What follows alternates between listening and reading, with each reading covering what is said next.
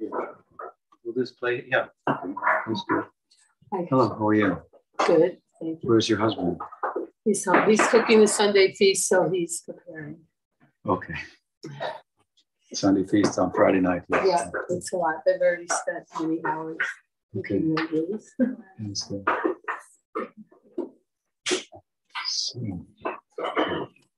last time that I spoke formally like this, other than on Zoom calls over the internet and whatnot, was in Nadavan. Recently, we were reading from Chaitanya Charitamrita, so I want to return to that section, which is the beginning of the Madhya Lila, and tonight and tomorrow night and Sunday as well to some extent, and Monday, Gorpurnima itself. And we'll be lecturing on topics related to Chaitanya Mahaprabhu's appearance, and that relative to our Bhaktivinoda Paribar, as it was referred to by Bhaktisiddhanta Saraswati Thakur Prabhupada. And so tonight, returning, as I say, to where we left off, if you will, Chaitanya Charitamrita, we go to the third chapter of Madhya Lila, and at this point, Mahaprabhu has accepted the renounced order of life. Madhya Lila is, of course, the middle, in between Adi Lila and Anti Lila, and it's really the center focus of Sri Chaitanya Charitamrita. Unlike Chaitanya Bhagavad or Chaitanya Mangal and other texts, the center of the book is the Madhya Lila, and the Madhya Lila is the way wherein Chaitanya Mahaprabhu actually becomes officially, if you will, a sadhu. His sadhuna, sadhuness that he was actually admiring in his previous Lila, as it manifested in the form of the Brajagopis and Radha in particular. So the sannyas Lila of Chaitanya Mahaprabhu is not, as some often make it out to be, something that is relative only to the external side of Chaitanya Mahaprabhu's descent. It's indeed the side of Chaitanya Mahaprabhu that is thought to be external is, of course, he's a Yuga avatar. Its internal side is his pursuit of the experience of himself through the bhav of Radha. But these two are not separate. Sometimes we hear, oh, that's the Yuga avatar side. We're not interested in that. Yes, somebody went around some years ago and gave Harinam in every town and village. But the real thing is the internal pursuit of Chaitanya Mahaprabhu. Well, if we look not too hard, it doesn't take too much to dismiss those types of dismissals, if you will, of Chaitanya Mahaprabhu's external side, because Chaitanya Krishnadas Kaviraj himself tells us that the Yuga Dharma side of Chaitanya Mahaprabhu, which just happens to be the time in which he appeared, corresponds with the onset, if you will, of the Kali Yuga. That he took the Yuga Dharma, which is Nam Sankirtan, and what did he do with it? He wove it together with praise in a garland.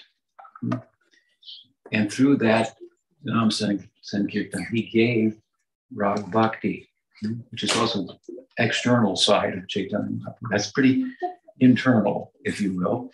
And it takes us, Rag Bhakti, through Nam Sankirtan, which is the method to the mattas of Mahaprabhu that we find in the Ante Lila. That's not something that you can really teach about.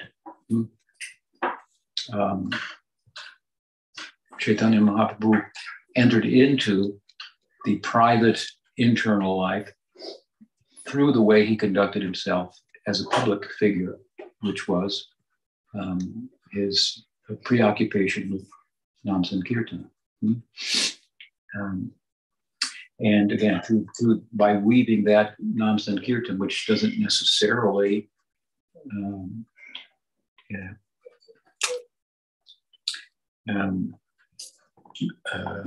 result in attaining prema. Prema, of course, is a very Gaudiya word. Obviously, it's a Sanskrit word, but when I say it's a Gaudiya word, I mean it's a word that the Gaudiyas have very much grabbed for themselves and made much out of. Prem, prayojan.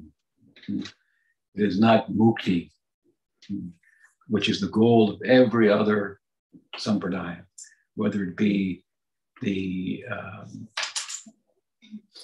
Adi Shankar's perspective on mukti, which we take some exception to, or whether it be the types of mukti that the Bhagavatam speaks of openly. Salokeshasti samipa salupyakanti apyuta diyamanam zavinati bina matse manojana.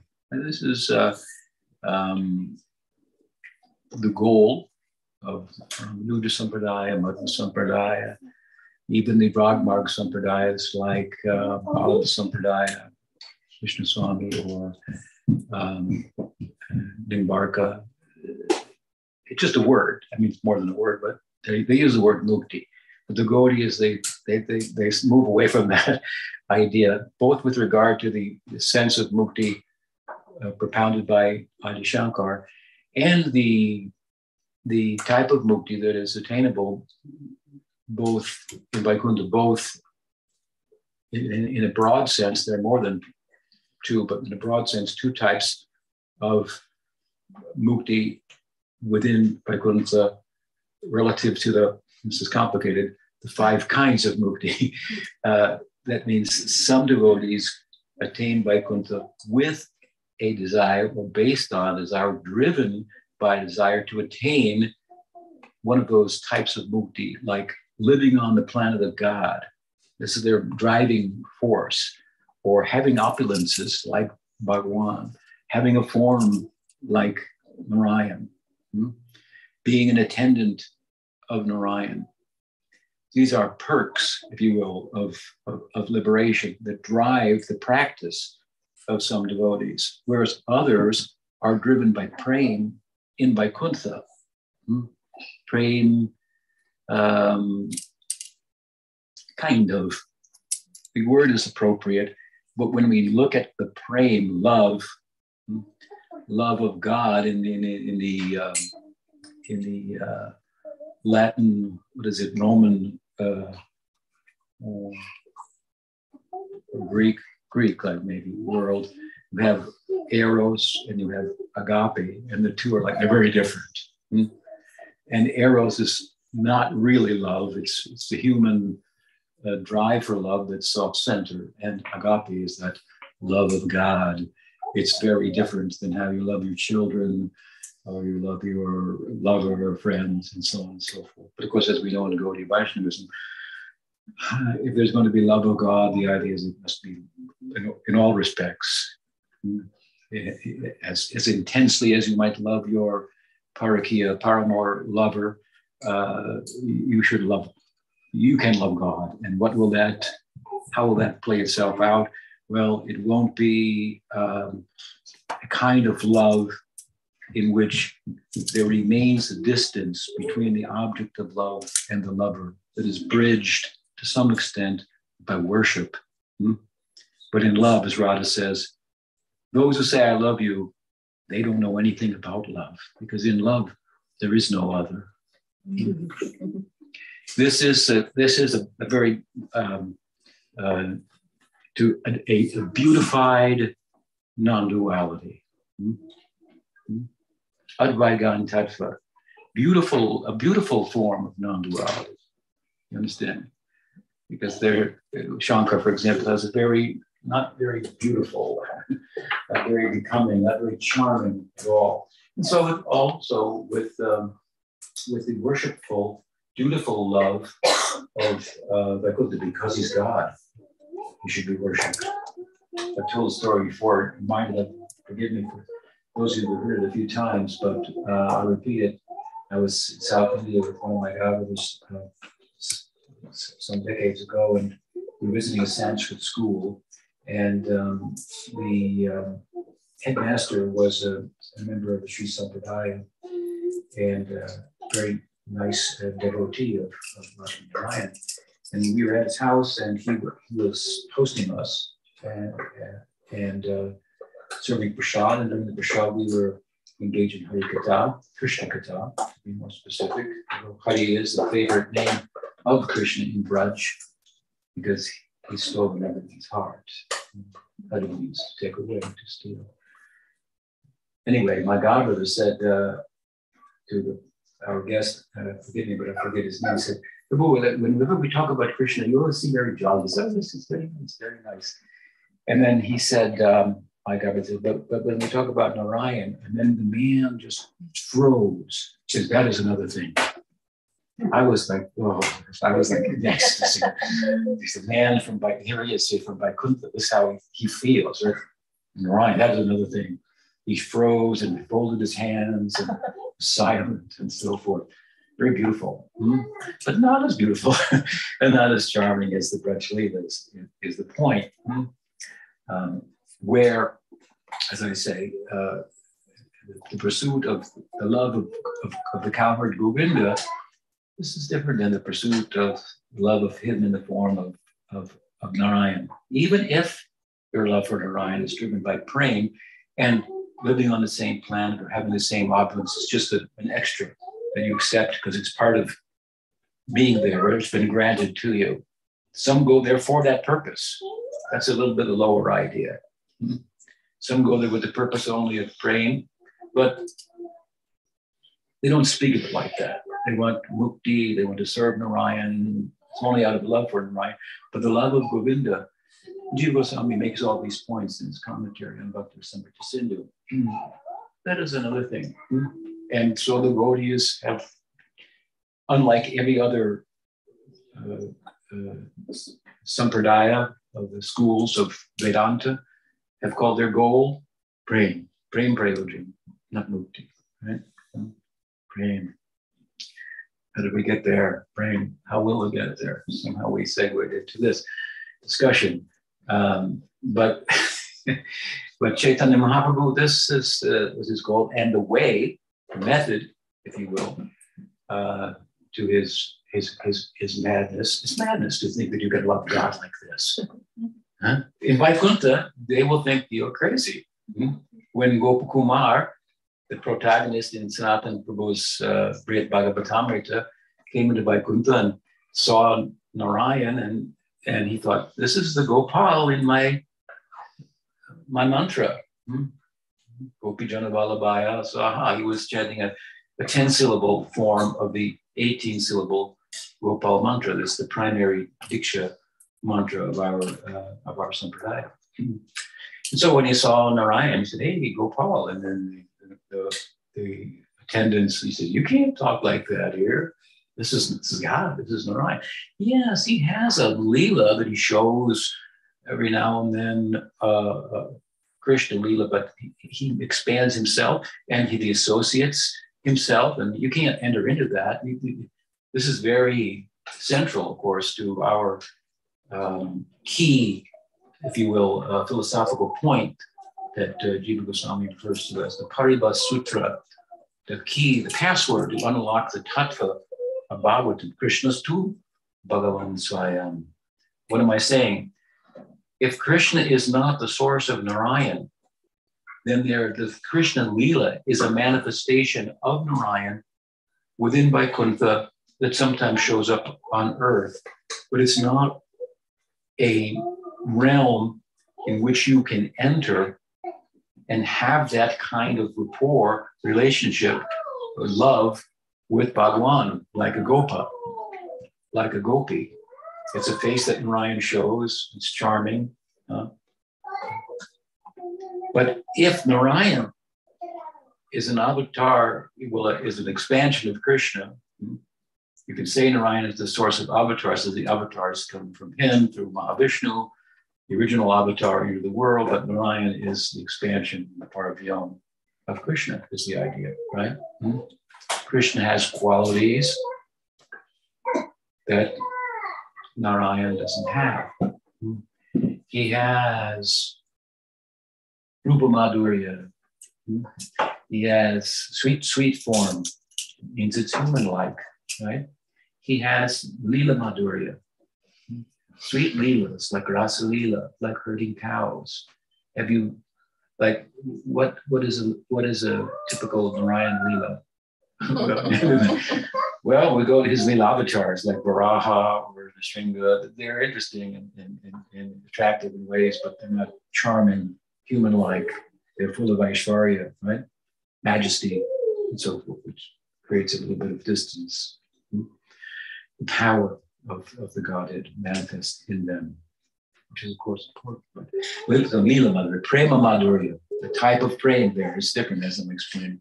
And Venu Madhurya, as I wrote recently in my commentary on Navadvipastakam of Rupa Goswami, of course, Chaitanya Mahaprabhu, Rupa Goswami is saying that Navadvip, some people say Navadvip is Vaikuntha, the Paravyam. Other people say it is Goloka, but those who really know the Tattva say it is Vrindavan. What he means by that is Vaikuntha is one thing, Goloka is another thing. And inside Golok, at the center of Golok, there is Gokul. There's a square, if you will, if you want to look at it from a point of view of a geometrical description in a yantra. There's a square which is called Sweta Dweep. Sweta Dweep. It is like a private island, something like that. Pure white island. I mean, it's floating in milk, so it's white. And milk is nothing but, of course, the affection of the cows, right? If the calf is near, they let down the milk, right? So you have to swim across an ocean of affection to get there. And you have to be one-pointed in your swimming. Right? So there, Sweta Dweep, but it's a big place. And inside of that square of Sweta Dweep, well, poetically speaking, then geometrically it's a square, and poetically it's a lotus. Go back to the geometrical description, there's a hexagon there. And in the center of the hexagon, that is the Gokul of Golok. And Jiva Goswami refers to it as the Para Sweta Dweep. This is the Para Sweta Dweep. And Vrindavan Das Thakur says in Chaitanya Charitamrita, this, he says, Navadvip Gram Sweta Dweep Nam. And in the future, he says, this will be declared. This will be known all over the world. That, and this is what Rupa is saying in his Navadvipastakam, as I said, when he says, but people who know say it is Vrindavan. He means Vrindavan, he means Gokul. This means where outside of that circle, in Sweta Dweep, outside of the Para Sweta Dweep, there's some Aishvarya in the Leela of Krishna. You can find Leelas of Krishna married, for example, Swakiya with Radha. So our goal, of course, is the center of the Para Sweta Dweep, Vrindavan, and it's very beautiful what Vrindavan Das Thakur says. It's beautiful for us in particular. Why? Because we did it.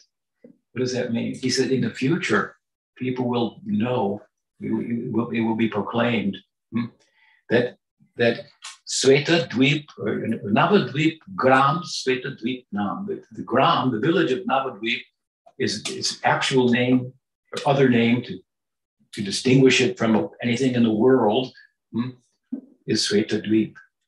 So what is our role in that? Well, when my Guru Maharaj, and we're all here on account of it, we're here because of Bhaktivinoda Thakur and the vision that he had, that in the language of Pujapat Sridhar Maharaj, Bhaktisiddhanta Saraswati Thakur gave some shape to in the form of Gaudiya Math, and Bhaktivedanta Swami Prabhupada took all over the world. And one of the principal way in which he sought to take it all over the world and felt that because of this particular approach, he was successful, was that he dedicated himself to writing his books, because Saraswati Thakur told him, well, we should preach in English. He wrote to Prabhupada, Bhaktisiddhanta, and said, Brahmash, any service I can render, because he was the householder and not in the mob with all the goings on and all of the dedication and the campaign for outreach and so forth. Saraswati Thakur replied to my Guru Maharaj in a letter, I think it would be good for you and if you preach in English. He probably took it. He used to say, my Guru Maharaj ordered me to preach in English. It's like a suggestion. This is Guru Nishta. In one suggestion of the Guru, you take that and make it your life, it can become perfect. You don't have to become a big scholar. It's not unnecessary. It's very simple, it's practice, actually. It's difficult to understand it. We're too complicated. We've woven a web. Oh, what a web is an English saying. We, when at first you deceive. And so we deceived ourselves, identifying with matter. We're very complicated as a result of that. Simplicity is a beautiful quality, right, of the devotees. So my Guru Maharaj took it as an order, and he translated the Bhagavatam, good portion of it, obviously. But the point I'm making is that he designed a cover for the book. He came to the United States with a trunk of books, which was the first canto of the Bhagavatam. Some of those editions, somehow I have a couple of those original editions with Prabhupada's original English. It's quite charming before it was edited, because he wanted it to be edited so to be more readily received by English-speaking people. But anyway, the point is, he designed the cover, the art work. He didn't draw it, but he had it commissioned, and he told him what to draw. If you look at the picture, and it's been replicated in modern editions, the edited editions as well. And they're blue, like a blue sky, and there are all these planets like Lokas, Vaikuntha. They have the names of different Nishinga, Vamana, Kurma, Matsya, and so forth, different faces of Narayan, that's a whole planet, right, if you will. And then in the center, there's this lotus, right? And then in the center of the lotus, there's Radha and Krishna. It's very obvious. But if you look very carefully at the picture, you see behind Radha and Krishna, there's Chaitanya Mahaprabhu performing Sankirtan. So Namavid Gram Sveta Nam, and he took it all over the world, fulfilling the prophecy of Vrindavan Das Thakur. So in the future, this will be shared all over. Everyone will know. Namavid is Sveta. Of course, we're still doing that, but letting people know. But we know. This is how we know. So this is our goal, the frame there of such a place. And as I was saying, it's not necessarily a result, or ordinarily, I should even say, a result of Sankirtan, which simply means to let's say, to use Prabhupada's translation, congregationally chant the names of God. It's not given that the result of that will be that you will go to Goloka. This is the Yuga Dharma. Right? So it's a kirtan is an anga of Vaidhi Bhakti. You can do that and go to Vaikuntha through Nam. But because Chaitanya Mahaprabhu has, again, woven together the Yuga Dharma with prem in a garland, and he's taking off the garland to give it to the world. One hand, he's gone, lost to Mahabharata. With the other hand, he's holding the garland out and putting it in the two hands of Nityananda Prabhu, who is giving garland and giving it to everybody. Shadavanjana he, Shadavanjana he. Just to have a little bit of faith that he will give, right? So this is the method, the point is, to the madness, if you will, of Anti Lila, the internal life of Chaitanya Mahaprabhu. How he conducted himself in his public life resulted in his private life. Once I was speaking here in North Carolina, and out in your area there in Durham. And I don't remember exactly what I said, but afterwards, one gentleman, Indian gentleman, said to Swami, I think that the spiritual life is a private thing. So he was kind of like this getting together publicly, chanting and so forth. The spiritual life is more a private thing. So I said, well, actually, spiritual life is such that one's private life and public life are the same. That is spiritual life. It's not that you have a private life over here, it's spiritual. And in the temple, then you go somewhere else and you conduct yourself otherwise. The whole purpose of coming to the temple, people say, God is everywhere, right? God doesn't need anything, right? We need things. Why you spend money building a temple for God? God doesn't need a temple, and he's everywhere anyway. It's true. You're right. The problem is you need a temple, and you need to give your money to God because you're using it for yourself, and it belongs to him. He has all money, he doesn't need any, but you're trying to take it from him. And it's not working. You're not really getting anywhere by doing it. You're just frustrating yourself. And yes, God's everywhere, but you don't see him everywhere. And the proof is that you don't conduct yourself as if God's everywhere. So we put him in a temple and say, go there and then conduct yourself there. Give some money there. Bow your head there. And if you do that right, by hearing from the sadhus who reside there, who frequent there, who explain all these things, why do we bow our head before the deity? Because the Vaishnava told us that is God.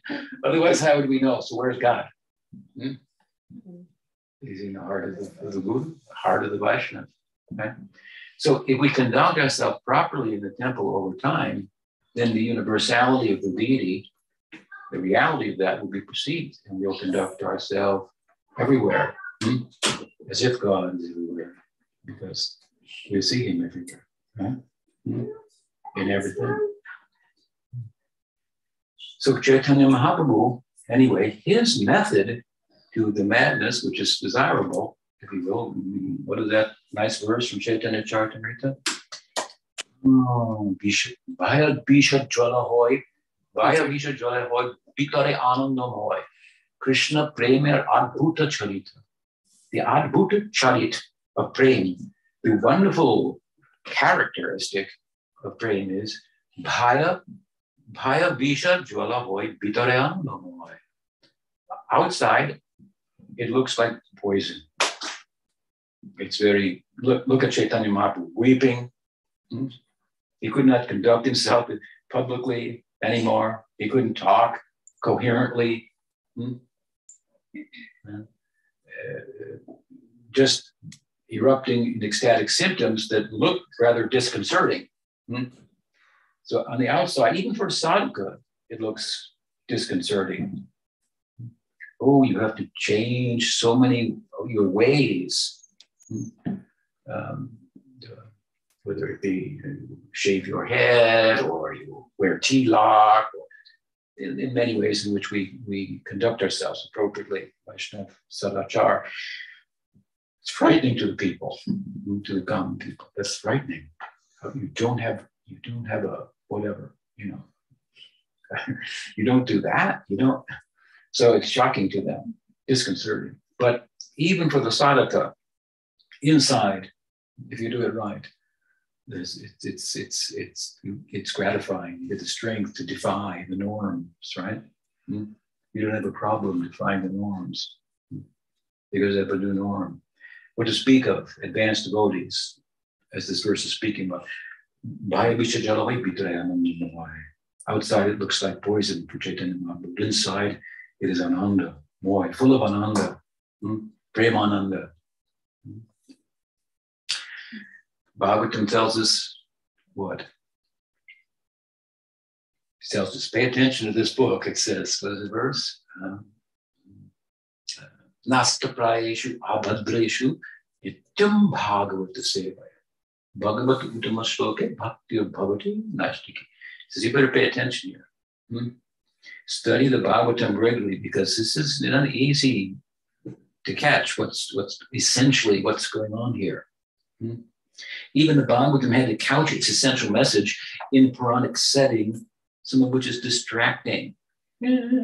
Often to the fifth canto, and for example, or other topics that are part of what a Purana constitutes and so forth. This is the Srimad Bhagavatam is the re-editing of the Bhagavad Purana on the order of Narada to Vyas,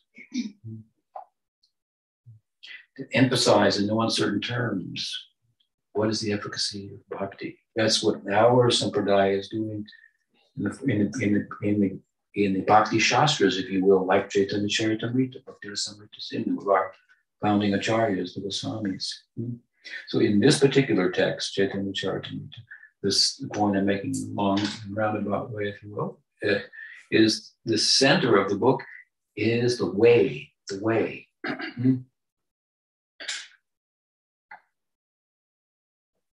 The goal, is it the Anti Leela? It's what's invisible in the Anti Leela.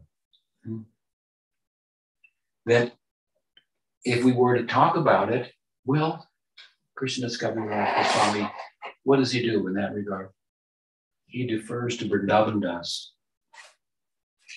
He defers to Vrindavan Das, not just because he came before him and wrote about Chaitanya Mahaprabhu's pastimes, but because his focus was primarily on the Adi Leela. Adi Leela means Navadvip. And Navadvip Gram, Svetadvip Nam. And it's the Parasvetadvip, it's Vrindavan. Mahaprabhu and Anti Leela. What is that Anandamoy that he's feeling inside? That is Vrindavan. He entered into Vrindavan there. We will want to enter into Navadvip. And through Navadvip, enter into Vrindavan. Worship in Nadia and live in Vrindavan. That is the idea. So our goal with regard to Gaur Leela is Chaitanya Mahaprabhu. Not Chaitanya Mahaprabhu. This is the Aishwarya name. Sannyasi. Chaitanya Mahaprabhu. But Vishwambar, Nimai Pandit, Sachinandan. We see here all of this. This is the most important name, Sachinandan. No Aishwarya there.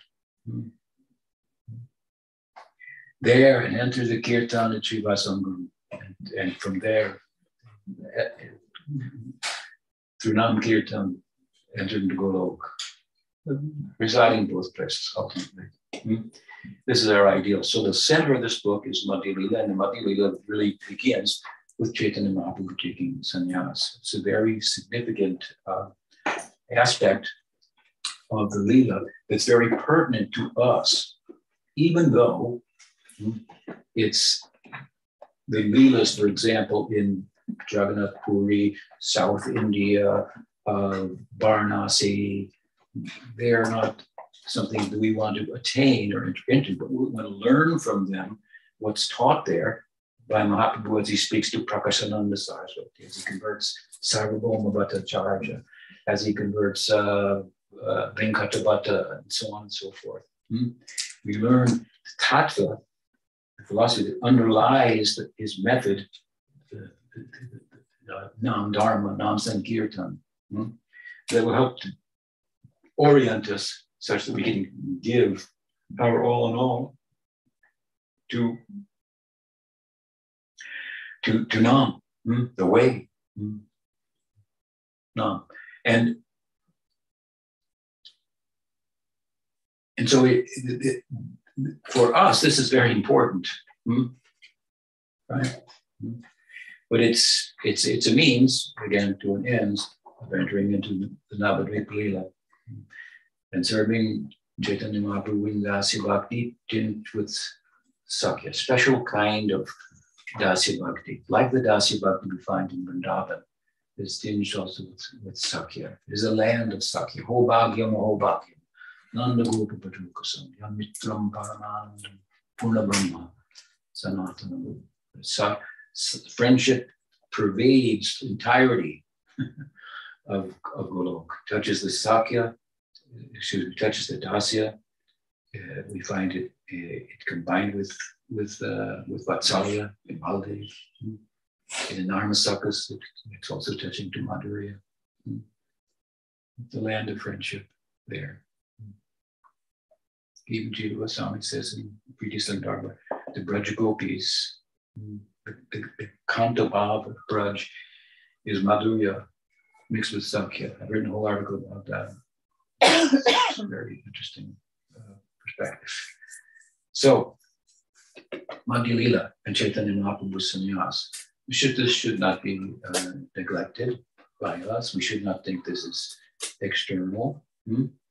If he has woven together the Nam Dharma with praying, that means by this Sri Krishna Sankirtan given by Chaitanya Mahaprabhu in this particular Kali Yuga, the result will be not going to Vaikuntha by Sankirtan. It will be going to Goloka. Going to the Gokul within Svetadweep, right? To attain Braj Prem. This will be the result. So, you see, we shouldn't artificially separate Nam Sankirtan, the Yuga Dharma, from Rag Bhakti. We'll go on about that, but let's turn to the text for a moment. We left off with Mahaprabhu citing a verse from 11th canto of Bhagavatam. So that's a significant verse in our line coming from Bhakti Siddhanta Saraswati Thakur, who established a renounced order, a visible renounced order to send missionaries out who would stand out in a different colored cloth, for example, in the public. When I went to India the first time, and I came through Madras to Calcutta, and Calcutta was a sea of white dhotis. You won't see that now, but just a sea. Every man wearing white, in the marketplace amongst the men. So you can imagine someone in the saffron cloth would stand out like a sore thumb. This was kind of one part of the idea of Mahaprabhu's sannyas. That I'll stand out, people will show regard, and I'll create, just by wearing the cloth, a teachable moment. But he says here, quotes a verse, Aham, what is it? Etam sastaya paratmanashtam madhyasitam purva bhairamapi. Aham trishyami durantu pararam tamo mukundangri ishevayama. This is a verse, as I said, important in our lineage, because when Saraswati Thakur gave sannyas to his disciples, as my Guru Maharaj gave sannyas to me, along with the sannyas mantra, they would give this verse. Chant this verse, it's strength into your commitment of renunciation. It's the significant words here, of course, are paratmanishtam and tamo mukundangri nishevaya. So the Brahmin in Bhavantipur in 11th canto of Bhagavatam accepted sannyas, and he cited this verse, the Bhagavatam verse. I'll cross over the Durantaparam, that which is insurmountable, the ocean of material existence, easily by being nishtam, firmly fixed, paratmanishtam, fixed in service to God. Not like the Ekdanda sannyasis of Shankar, they're fixed, but they're not paratmanishta. For them, the Paramatma, Bhagwan, is something that is relative, a vehicle only. The Guru as well. One time in Mayapur, Prabhupada took him to the Ganga to bathe, and after he was bathing, and one of his disciples extended his hand and helped pull Prabhupada out. So Prabhupada pulled out of the Ganga, and Prabhupada stepped on the shore and then threw his hand down like this. He said, "That is Mayavad." When that devotee was like, "What did I do wrong? I'm a Mayavad." And the Prabhupada explained, this is how, when they arrive, then they throw out the guru. It is not bhakti. You should understand this. There is no sampradaya anywhere in which the guru is more important than in Gaudiya Vaishnavism. Follow what happened.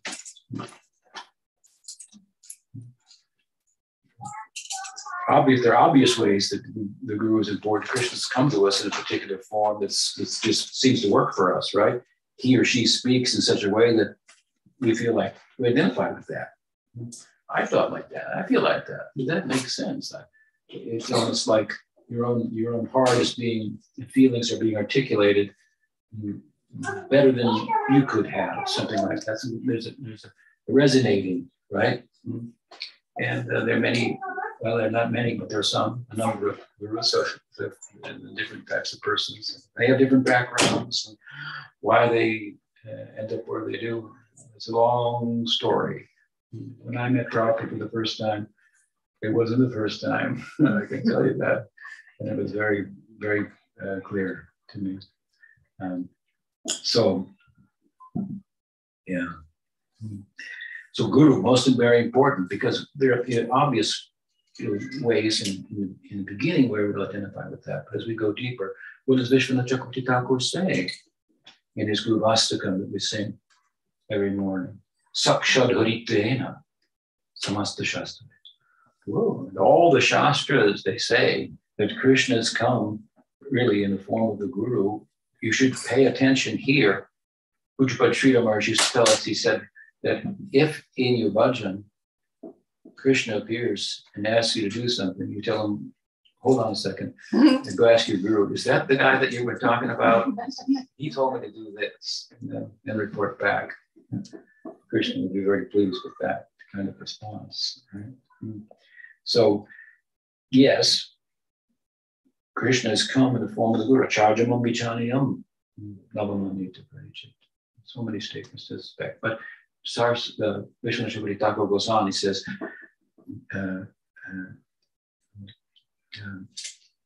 Samasta Shastra, Kintu Prabhoya Priyavitas, Kintu Prabhoya Priyavitas. But however, he's qualifying it. The Guru is Kintu Prabhoya Priyavitas. How can he be God, like all the Shastras say, and be dear to God at the same time, right? So this second line, this is important. How is he dear? What is his Ananda? Gurudevaya, Krishnanandaya, Dhimahi.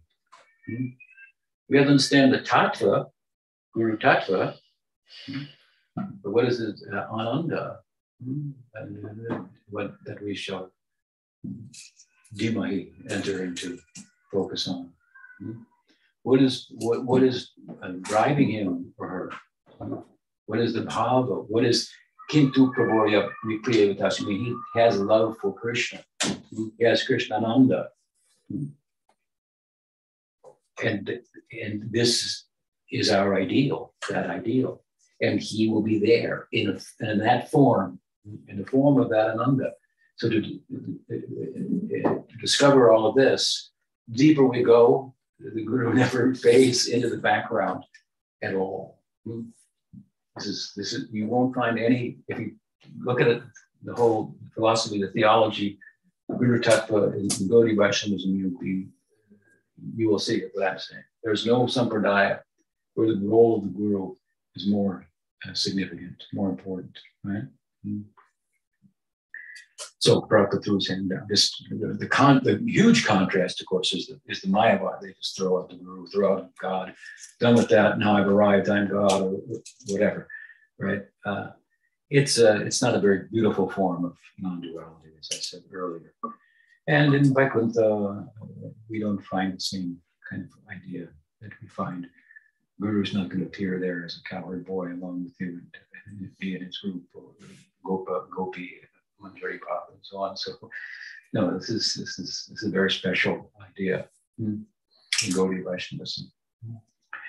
So, anyway, the verse Paratmanishtam, it means he says, I will easily cross over material existence by real nishta, being fixed in the service of Bhagavan. This is a different kind of sannyas than the popular Ekadanda sannyas of Shankar, the contrast here. And he says, Tamo Mukunda Agnished. Mukunda is a name for Bhagavan. Mukunda, right? It means who makes little of mukti, really. Who gives something more than mukti, really.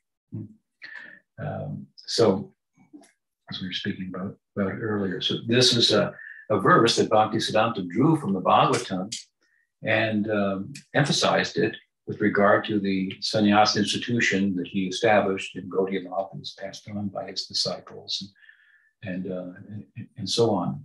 It's an innovation, very minor in one sense, but some people who misconstrue details with principles think it's a big deal because well, the Goswamis didn't take sannyas, they wore white cloth and so forth. So, you got to grow up at some point. It's not the color of your cloth that will determine whether you attain gold. Maybe, anyway, that's the whole, we'll talk about that in one of the next few days, maybe on Sunday. But here, Mahaprabhu has taken sannyas, and here, this verse from Bhagavatam is cited. And of course, he says, through the pen of Kaviraj Goswami, Prabhu Kahe, Sadhu et Bhikshur Vachan. Mukunda Seva Bhata Koila Nirdharan. Paratma Nishta Matra Vesha Dharan. Mukunda Seva Yahoy Samsara Dharan. So usually you cross over samsara through Seva to Mukunda and Paratma Nishta and Vesha Dharan.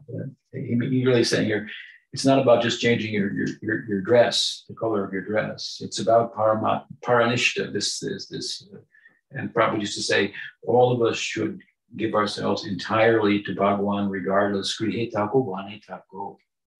Sada hari bole tako. There's the power of bhakti. One doesn't have to be a sannyasi formally, which is frightening.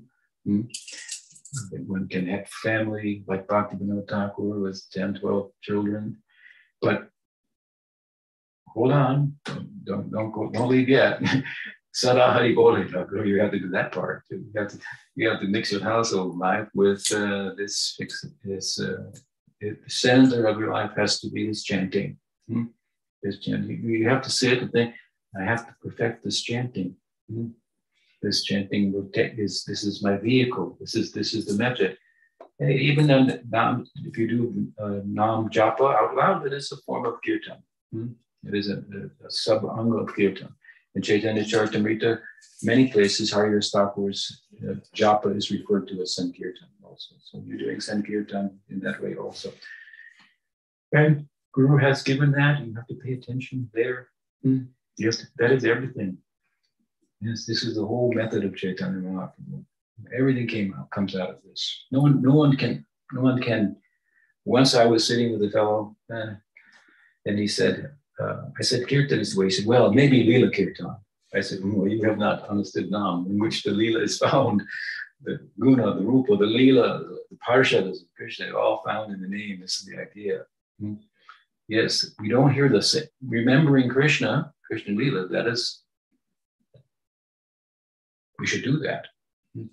But we do not hear that about remembering Krishna, Leela, Leela Smaranam, for example, in the way that we hear about Nam. Nam is a way to enter into Leela Smaranam because Nam will purify your heart and enable you to do Smaranam. It's not just this thinking. It's not thinking. You can think of Krishna. You could think of the form of Krishna while chanting. But when you chant and Krishna appears on your mind, it will look differently than how you think of him. How you think of him. It's not a bad thing. You've got to control your mind somehow or other. But if you could just listen, and let the mind be still and just hear the name. What's in a name? Everything is there. It will come out to you. The qualities of Krishna will come out. The form of Krishna, the Leelas of Krishna. So we have to have this, we should have faith in this. Mahaprabhu showed this by his example. His sannyas was all about the efficacy of Nam. Yeah, so what happened? Anyway, to enter into the Leela narrative to some extent, Chaitanya Mahaprabhu took sannyas, and as we heard in my last talk, I believe, he wandered off and wanted to go to Vrindavan, right? And Nityananda Prabhu intercepted him, I believe, at the behest of Advaita, tricked him, and told him that want to go to the Jamuna, but here's the Jamuna right here. It happened to be a place where there was a confluence, and one side is considered to be the Jamuna, the other side is the Ganga. So it wasn't entirely lying, but he was tricking Mahaprabhu. He actually, Nityananda actually found some local cowherd boys in the area and told them to tell Chaitanya Mahaprabhu this is the Jamuna. So anyway, he was tricked, and all of a sudden on the boat, here comes Advaita. Advaita, what are you doing in Vrindavan? How did you get here? Said, hop on, I'll tell you. And he took him to Shantipur. Meanwhile, Nityananda Prabhu dispatched someone, I forget who, maybe Chandrasekhar, close family friend of Jagannath Mishra and Sachi, who after the passing of Jagannath Mishra, then Sachi came under the care of Chaitanya Mahaprabhu, came under the care of too, like an uncle. Chandrasekhar, go back to the Navadvip and tell everybody to come to Shantipur. Because Chaitanya Mahaprabhu was just taken off in the middle of the night. There were rumors, word was rippling around Navadvip. My Pandit will take sannyas. Vishwambhai Mishra will take sannyas. How is it possible? This is the Gramikata of Nadia. And sure enough, in the morning, he was gone. I mean, this is what this meant to the Damvasis. We can only hope to have some idea, right? What are their feelings? What this meant to them? They had just, you have to understand, they had just gotten, the Vaishnavas had just gotten Nimai Pandit, that brash young debater wasting his life, a Navanyaya. Of course, he was a religious boy of sorts, but still, he was not joining in the Sankirtan of Srivas and so on. And then he went to Gaya. He had already met Ishwar Puri in Navadvip. And then he went really to find him again, right? And he took initiation from him, and he came back as a Vaishnava, weeping, chanting. You can just, what Gadadhar Pandit thought, what Advaita thought. Nityananda who had not arrived yet in Navadvip. Suklambar, this one, that, so many. Then all over the town, Nimai Pandit has become a Vaishnava. Nimai Pandit has become a Vaishnava. They would say that to him early. One day I'll become a better Vaishnava than all of you. Oh, he's so proud, that guy. Everybody in Navadvip loved Nimai Pandit, except the Vaishnavas. They loved him more than anybody, but externally they didn't. They were very upset with him. If we could get him in our group, that would be so good, but he's just wasting his time. He's so attractive, but he's wasting his time. You debate with Murari Gupta, back and forth, and then reach out and touch him and electrify Murari Gupta. And then he would run away and think, what has he done? Who is he? And now Nimai Pandit has become a Vaishnava. What this meant, how they felt, what strength they got from this. In a Muslim occupied situation where the Hinduism was tolerated but suppressed. And what to speak of Hinduism being suppressed, the Nam Dharma understood by Advaita, by Srivas and elders, it wasn't understood by the mass of Hindus. Indeed, they complained about this, their understanding. But they're chanting this Krishna Nam out loud, it will lose all its power. And now Nimai Pandit, the most charming, and he had defeated Keshav Kashmiri. All the pundits of Nadia. This boy has saved our reputation. When Keshav Kashmiri came, all the pundits were conveniently out of town. Tell him I'm not here to debate. Let that boy go and debate with him. Because if the boy loses, we'll say, some boy you debated with. We didn't happen to be in town. But if the boy defeats him, then what? And of course he did. When the Pandit sang 100 verses glorifying the Ganga, Mahaprabhu was very pleased. He said, do you have any comments? Said, well, yes, on the 64th verse, you said this, and I think this is the problem in terms of alliteration. And the Pandit passed out. He could even remember one of the 64th verse or any verse. And so it's a beautiful story. And so all the Pandits, the point is, of Navadvip, they got such strength from Mahaprabhu for their own reasons. This is the greatest, the seat of learning.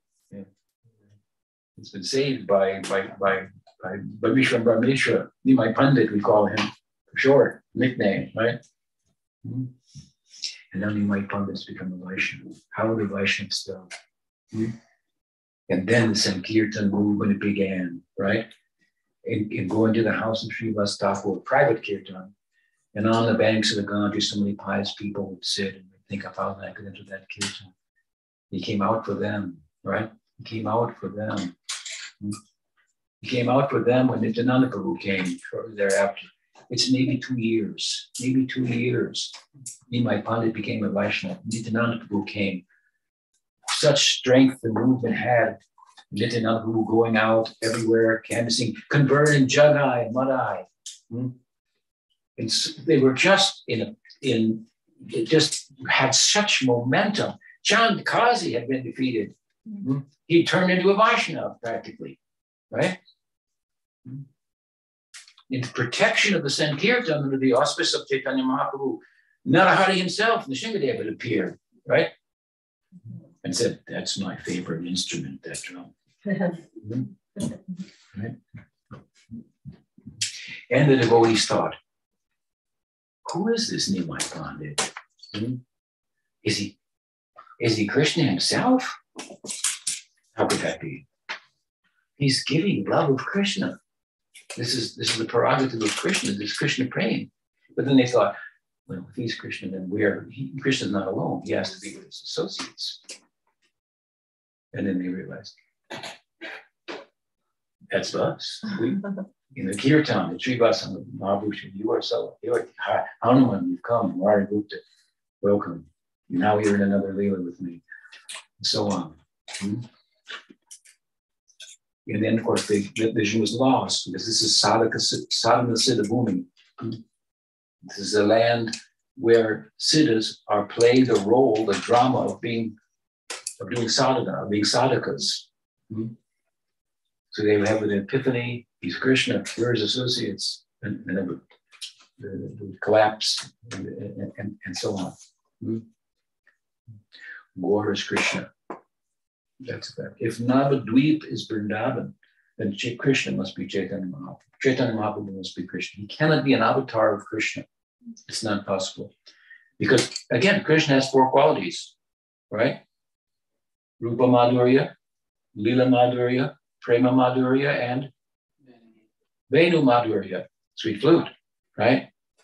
Narayan doesn't have these qualities. Does Chaitanya Mahaprabhu, does the Shringadev have interest in Prema Madhurya? Does Vamana? I'm not interested in that. No. But Chaitanya Mahaprabhu, if he's avatar, if he's God, which God is he? Which part of God? Well, he's Krishna himself. How can that be? Well, he has Lila Madhurya. It's very sweet. It's very charming, very sweet, human-like. And filled with worship of Krishna, love of Radha and Krishna, the sweetest of the sweet. You cannot separate. You cannot take Krishna out of Gaur Leela. You cannot separate the two. Yes, Lila Madhurya, Prema Madhurya is the whole persona is about Radha's love for Krishna and the desire to experience it from her vantage point. Lila Madhurya, Prema Madhurya, Rupa Madhurya. Oh, so many songs have been written about the beauty of Chaitanya Mahaprabhu. Golden in form, saffron, even when he took sannyas, saffron like the sunrise. So many beautiful descriptions of them. Rupa Madhurya. But where's his Venu? Maybe he's not Krishna. He only has three. No. Gopi stole his Venu. Gopis tried to steal the Venu of Krishna because it's a big problem for them. It brings them into question, right? Because it takes away their moral standing in the eyes of others. They hear the flute and they're gone, and their moral character comes into question. So the Gopi Bhava is questioned. What is that? Well, in Gaur Lila, the flute is there, but it's been stolen by those gopis in the form of Krishna's, Chaitanya Mahaprabhu's associates. And they're turning it into a drum. And they're beating on it, that mridanga. That is the flute. Sweet, sweet. And that's playing that drum that is the heartbeat, musically speaking, of the kirtan, right? Mridanga, mridanga. Mrid means clay. Anga means limb. Clay. It's a simple instrument. And the kartal percussion, very, very simple. But the drum, the flute, stolen. And the question about the gopis, the philosophical, the theological question, the flute is answering the question. Reciting kirtan. What is the gopis' love? It's not what it looks like on the surface. This is not ordinary. Gopi Chaitanya Mahaprabhu, he's not avatar of Krishna. He's Krishna himself. But now he's become a Vaishnava in the Leela. And as I say, how much they are, the Vaishnavas are fortified by this. And again, Chand Kazi has just been defeated. I mean, there's nothing that can stop them. Nityananda Prabhu is in their midst. What a powerful, powerful person. Jagai and Mala have been delivered. And this is now like, a year and a half, 2 years. And he's gone. In the midst of it, he's gone. Taken sannyas. Try to imagine how they felt. And therefore the trickery of Advaita to hold on to him. Nityananda Prabhu sending Chandrasekhar. Now we bring them all to Shantipur. Bring them all to Shantipur. Everyone except one. Takva sudus chadusurepsita rajalakshmi. Dharmishtari vachasa yadavaram. Mayamridam daita ipsita mandaram. Vande Mahapurushate Charan. Vande Mahapurushate Charan. This is Chaitanya Mahaprabhu in Bhagavatam. Describes him. You know it? Chakva Sudus Chadusurepsita Raj Lakshmi. This is Raj Lakshmi. In Vaikuntha there is one Lakshmi. She has different faces. Shri, Bhu, Nila. But typically there's one Lakshmi. Sometimes in art, 3 are depicted or 2, but really they're just different faces of one Lakshmi. And Vrindavan has Lakshmi Sahasrasata Sambrahma Sevaman. It is different quantitatively and qualitatively. What is the quantitative difference? Lakshmi Sahasrasata means thousands of Lakshmis, gopis, thousands of them. Lakshmi Sahasrasata Sambrahma Sevyamano. And they have a qualitative, Sambrahma Sevyamana, a special kind of serving attitude. It's different than Lakshmi of Vaikuntha. It's making Narayan into a plaything, practically. What is the power of that mouth? What is that? Goloka, Gokula, Parasweta Dweep. What kind of place? Now in Navadweep, it's said in the Navadweep Pastakam, in every house there's a Lakshmi. Why is there a house, Lakshmi in every house? Because every house is a temple of Hari. But otherwise, there are 2 Lakshmis. There are 3 Lakshmis in Navadweep. 2, 3. Shri Bhu Nila means Shri Lakshmi Priya. Bhu means Vishnu Priya. Nila means Navadvip itself. Sometimes Nila in Bengal, they use the term Lila, but Navadvip itself. This is all a very preoccupation in Vaikuntha, these different energetic Shakti manifestations of Lakshmi, Shri, Bhu, Nila. Lakshmi Priya, of course, in the Prakat Lila was present for some time, and then she passed on, and Mahaprabhu, at the request of Sachi, married Vishnu Priya. So everyone came to Shantipur except one, Vishnu Priya.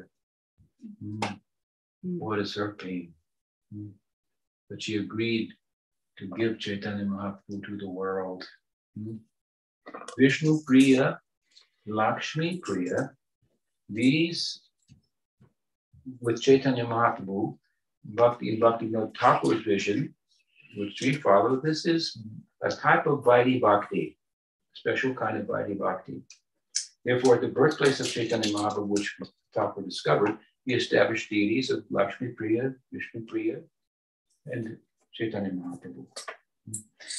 And in his own place of bhajan, he worshipped Gaur Gadadhar. So in Madhurya Rasa, in the Gaur Gadadhar, this is the Radha Krishna of Gaur Lila, Radmarg. And Vishnu Priya, Chaitanya Mahaprabhu, that is Vaidhi Marg. So should we just don't care about the Vishnu Priya? That is the Vaidhi Marg. No, don't think like that. Bhakti Vinod says we should never dismiss that as Vishnu Priya. She is Bhudevi, means also Satyabhama. But Bhakti Vinod goes further. He says she is actually the combination of Slagini and Sambit, and therefore we call her Bhakti Devi. And just like Navadvip is represented as 9 islands, and each of the islands correspond with one of the limbs of Bhakti, given by Prahlad, Shravanam, Kirtanam, Vishnu Smaranam, Padasevanam. So similarly, Vishnu Priya is a personification of Navalakshan Bhakti. And what is the role of Navalakshan Bhakti in Rag Bhakti? Oh, it's very prominent actually. Rupa Goswami, he only says 3 things about how to do Rag Bhakti. The third is follow Vaidhi Bhakti. Do all the Vaidhi Bhakti. It's just been given the 64 limbs, except for maybe a couple things that don't pertain, and do them with the ideal of attaining Rag Bhakti. Shravanam, Kirtanam, Smaranam in particular, and some half Archanam also are prominent in our Sampradaya. So, Vishnu Priya Devi, and Chaktva Sudus Rajvat, he gave up Lakshmi, Vishnu Priya for us, and Vishnu Priya had to stay behind. Well, now, all the devotees assembled in Navadvip, and I can't go on for too much longer. I lose your attention. It's a long talk, forgive me, but to round it out, then what happened? Well, Krishnadas is quite he must have been an excellent cook, Krishnadas Kaviraj, because whenever he gets the opportunity, verse after verse after verse, you can find it in the Vindamrit as well. There was this preparation and that preparation, and you're going to get lost in it there. It's a cookbook after cookbook after cookbook, right? So he goes on all the preparations that were made. Sachi was brought to do the cooking for Mahaprabhu, and then the feasting and kirtan went on for about 10 days and so forth. And then, the seriousness of the matter came to the front, and there was a Chaitanya Mahaprabhu taking sannyas, and there was his mother, and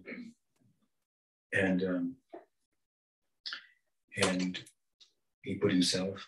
She embraced him, kissed him. And he said, "What have I done?" In madness, taken sannyas. You are my mother. I cannot believe you. And all my friends. And he taxed her with a service that you got to get me out of this. Basically, you got to get me out of this. You've got to do something. I cannot give you up. Mhm. And I cannot give up my friends. It's not possible for me. But I've taken sannyas, and I can't give that up either. So it's an impossible task that he gave to, he said, you fix it, fix it. And in her own mind, of course, she's very, very proud that her son is so religious. Like we sing in Shine Lila, like, Deva Vandanari.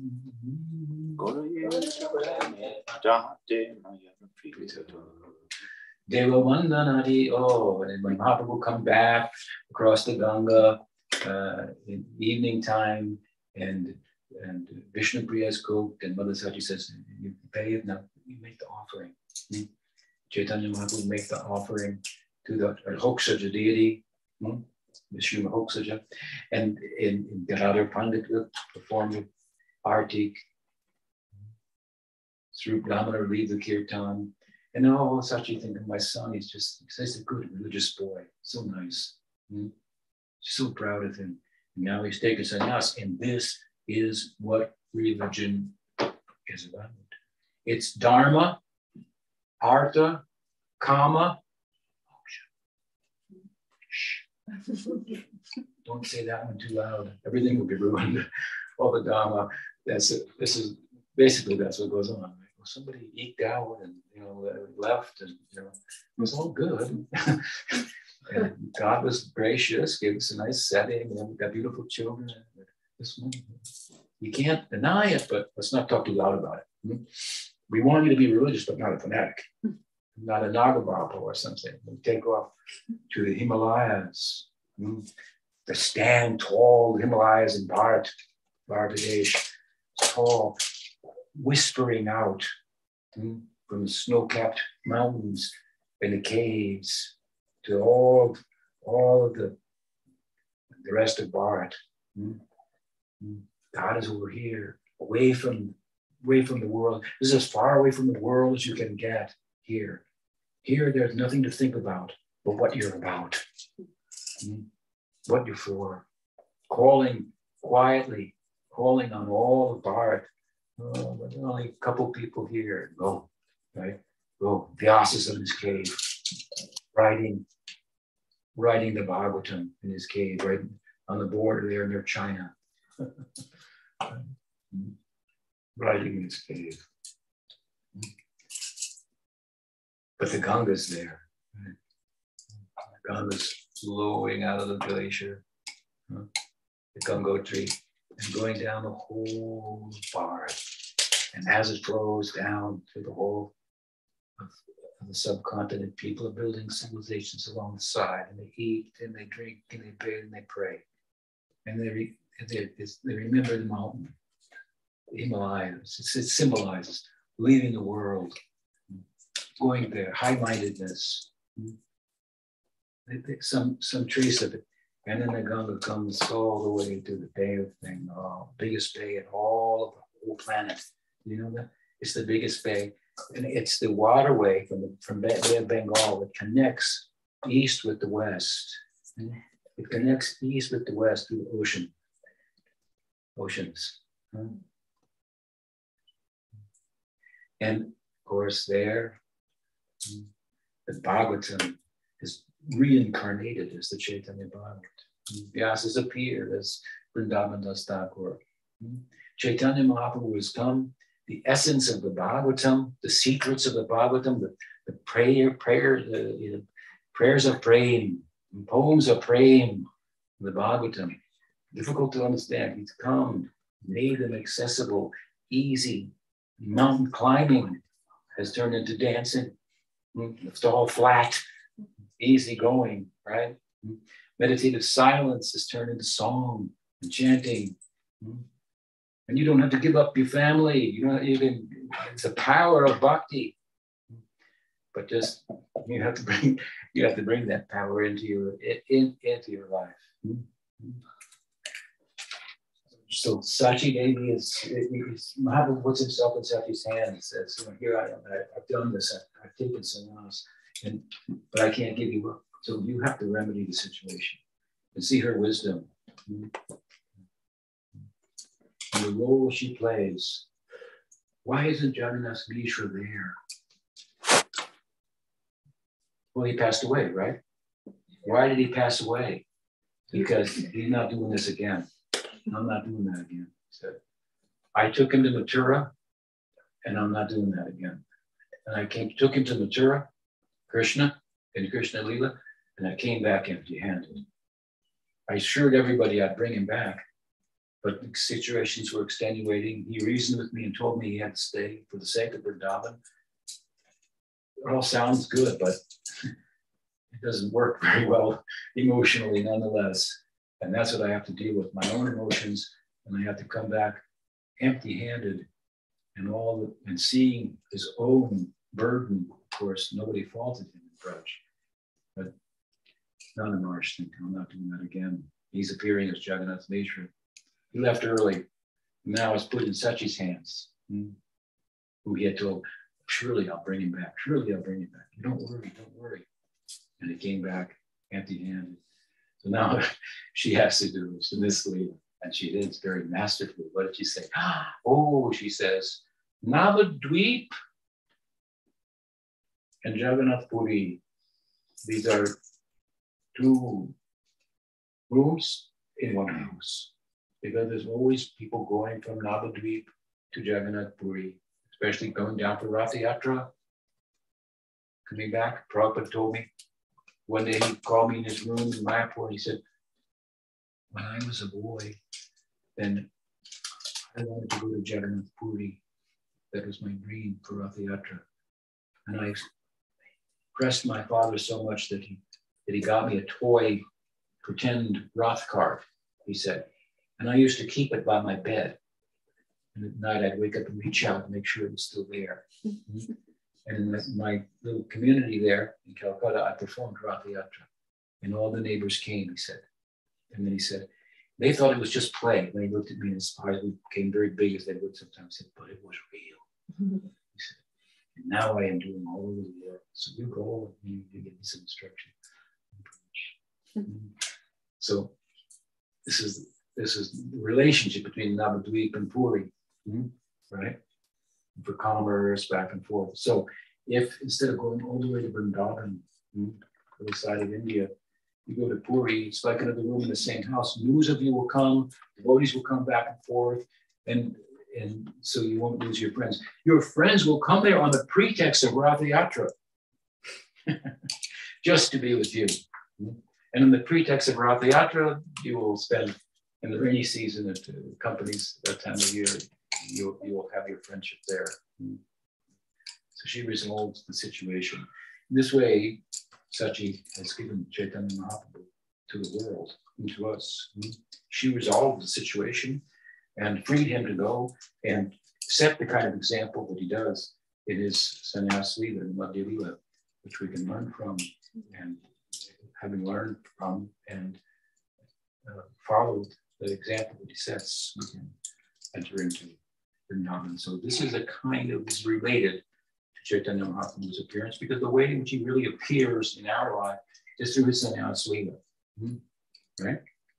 Through his sannyas lila, by which we can understand his Navadweep lila properly.